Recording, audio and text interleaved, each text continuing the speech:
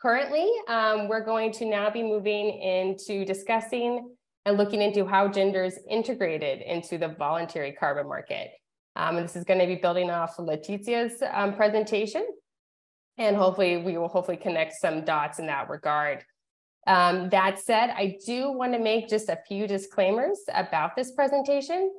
As you've noticed from Letitia's presentation, the VCM ecosystem is very large and very complex, with different governance, institutional frameworks and standards, buyers and sellers, and different financial and finance intermediaries. So for the purposes of this presentation, and given some of the time constraints that we have, and this is not a 3-day workshop, only a 2-hour event, I'm going to be just focusing on some key areas that we can discuss. But again, if there's any more discussion or people want to talk about a specific item in a bit more detail, we have different avenues that we now can do this post this event. Another key thing I would like to highlight is that the information, much of the information that's in my presentation is thanks to a very informative and detailed analysis that was done actually by 2 colleagues that are with us here today, Sue Phillips and Olivia Jenkins. And that was a report that was done through the ASEAN Low Carbon Energy Program. And the report's called Integrating a Gender Lens into the Voluntary Carbon Market. And maybe perhaps, Amanda, would you be able to share a link to the report in the chat box? And then also we will be sharing this presentation along with Letitia's presentation to participants and registered colleagues after the event as well. So again, this will all be available as a reference moving forward. And I just wanted to note that the presentation is heavily informed by this report. And so thank you so much to Sue and Olivia for your efforts in this regard. So let's go ahead and get started. So first, I thought it would be helpful before we get into discussions about how gender is integrated into the different aspects of the voluntary carbon market, to first talk about what does it even mean to integrate gender into the carbon market, and how, in the best case scenario, how might that look? And so first off, we have here different entry points that I've noted that again have been drawn from the report I mentioned earlier. And I've organized these different entry points across 5 different themes, of which the report also does. And we have, I'm not going to go into detail on every single one, just in effort to try to stick on time. But one thing that you're going to notice is that these different groupings, there's also trends. You see similar activities across these different areas as well. So for example, under increasing VCM access to women, one of the key first activities is demystifying VCM for women's organizations and groups. And we hope through this workshop today that we are starting on that process of doing exactly just that. And then also another key area is under this entry point theme is building capacity to women entrepreneurs and groups on the VCM. On a similar aspect, the VCM is a very complicated, I'm trying to say very complicated animal, one could say. So it's very key that all these actors that, in order to make it equitable, also know what it means to be engaging with it. What does it mean? Where they're involved in projects, where does that fall? How can they get access? How can they also receive benefits? And this is a key issue that Gabriella raised in her opening remarks. These are all something to think about.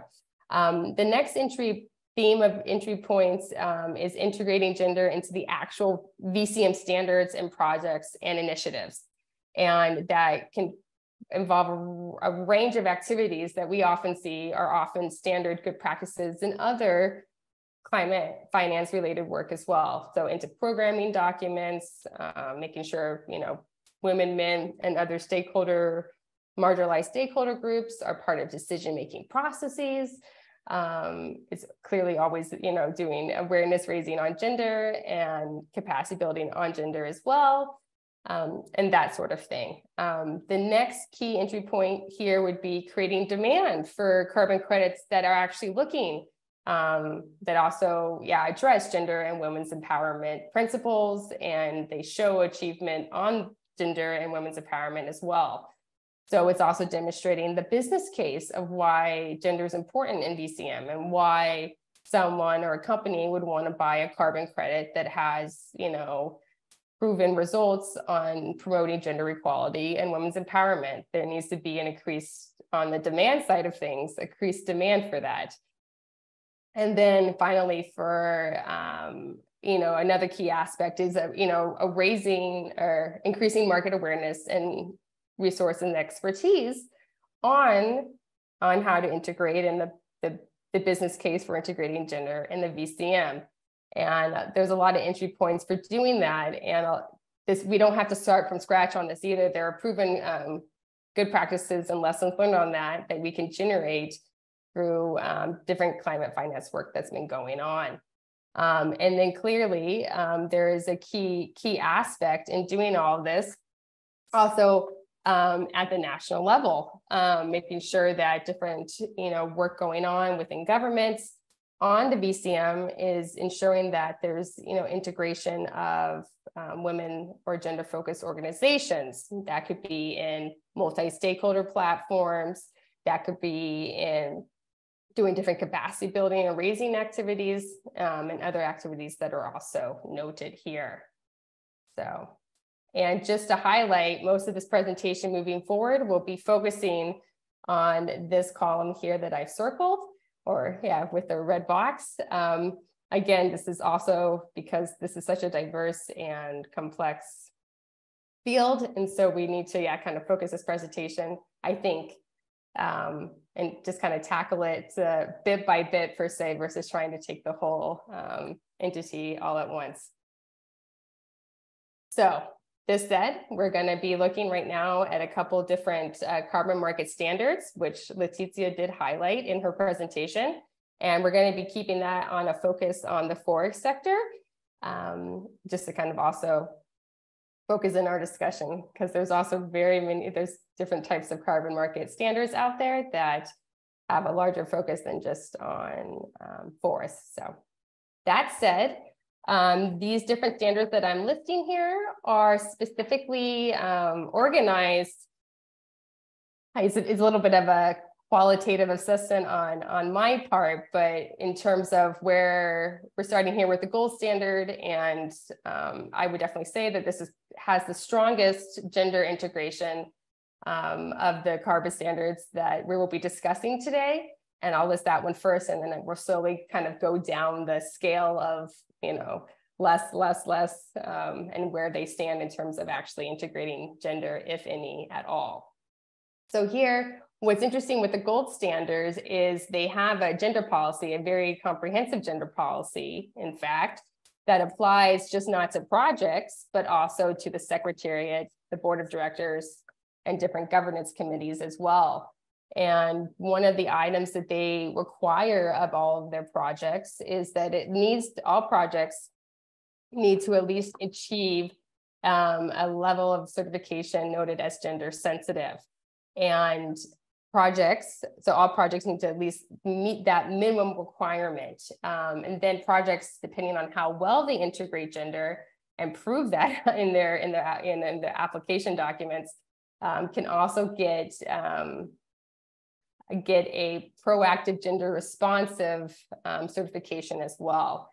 And the key elements of getting at least a gender sensitive certification is, to make sure, I'm looking at my notes just to make sure I have this correct, is to make sure that first that within any kind of societal context that's discussed, that there is some aspects of gender related information that's conveyed within project design and within that analysis.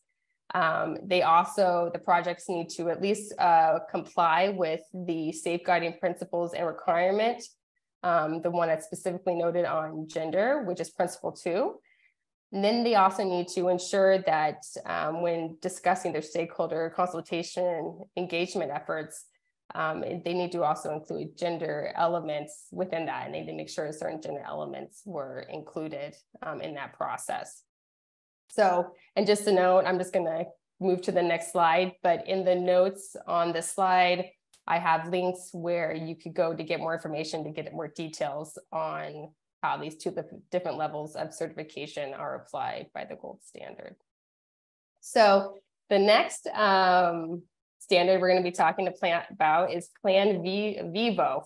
And they've also done, although I've noted here some gender integration, they've done not as much as gold standard, but they do have a pretty comprehensive integration of gender within their eligibility requirements. And I just noted some of them here. Again, I won't go too much into detail given the time, but what you do see here is that what's key, and which I think many colleagues here know about, is that it's really key to make sure that we're not just integrating gender into an analysis, any socioeconomic analysis, and also into the project document, but that it's also being integrated into baseline requirements or indicators or some kind of other aspects that make the projects accountable to the gender considerations that they're actually including and discussing. And that's, that's what Plan Vivo is taking also a step beyond that. I think the bare minimum to at least try to address those issues. And I think that's something to this is great to see, and something to so maybe another good practice that can be adopted by other standards moving forward.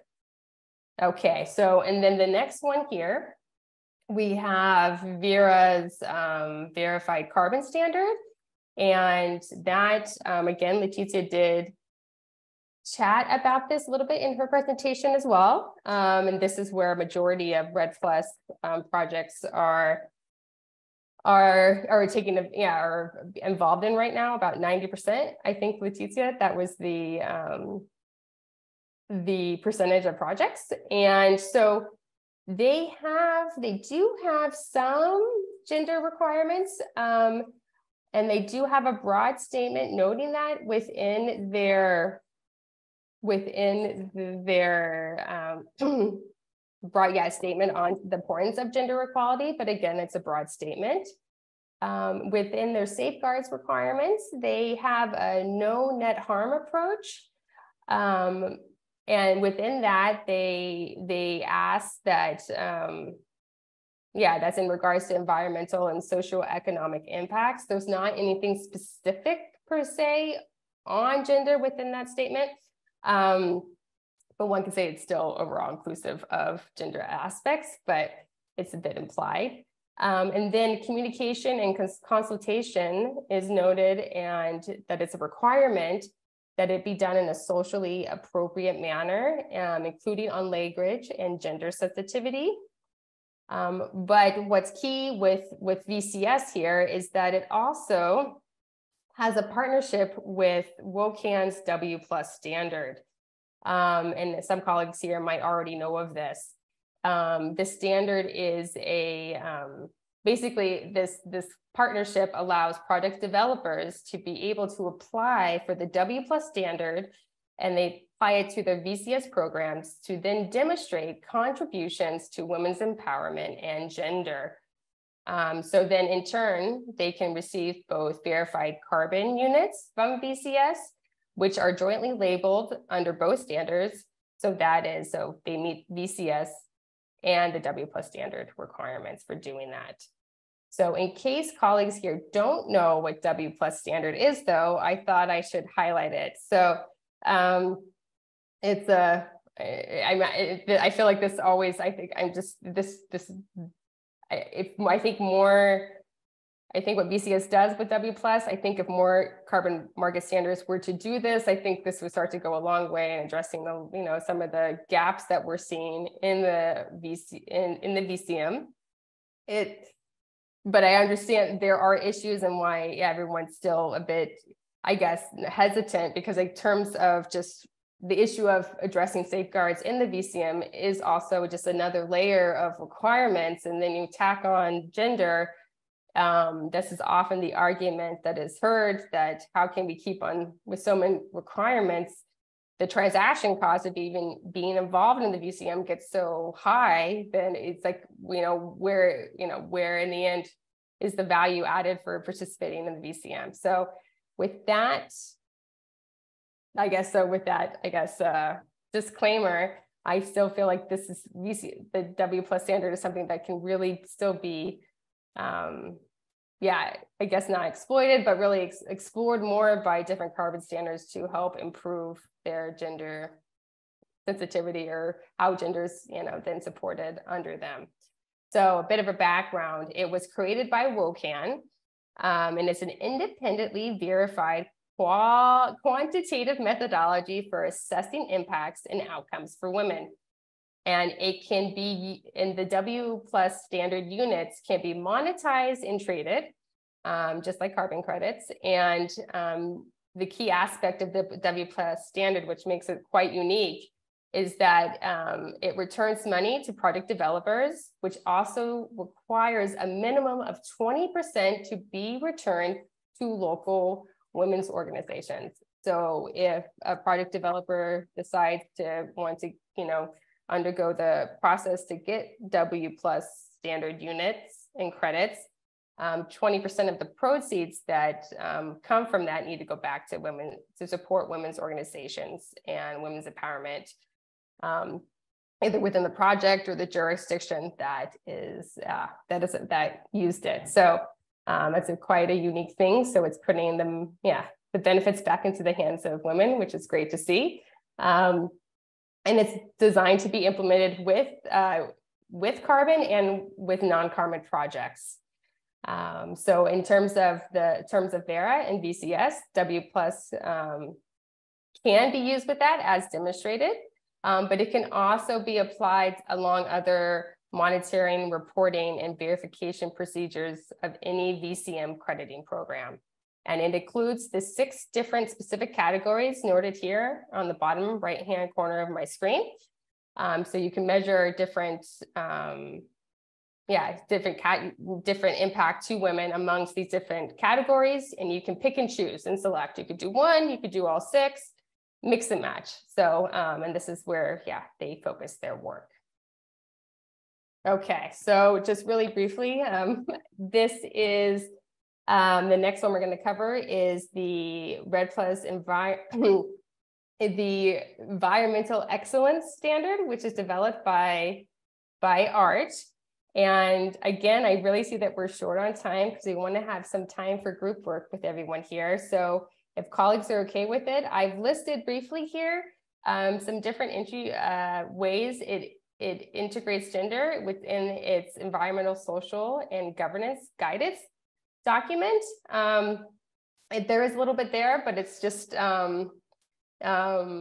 it's quite brief, but it is there, and it's a good starting point to maybe build up and build off for our trees in the future. And then lastly here, we just have 2 other items that I've grouped together because there is little to actually no gender integration into them. One is the Climate Action Reserve, and the other is the American Carbon Registry. And there's very little gender there, and often it's just implied in terms of larger social safeguards elements. So not much to actually discuss.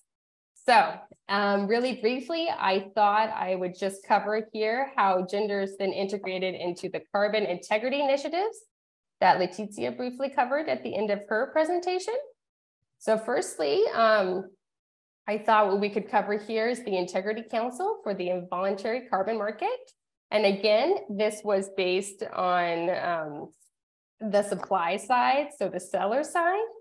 And for here, we see that women are well represented in the IC-VCM governance structure, and we have different statistics available. And that's also in this presentation in the notes section, but it's also, I've pulled this data from the report that I mentioned earlier at the beginning of my presentation, the integrating a gender lens into the voluntary carbon market.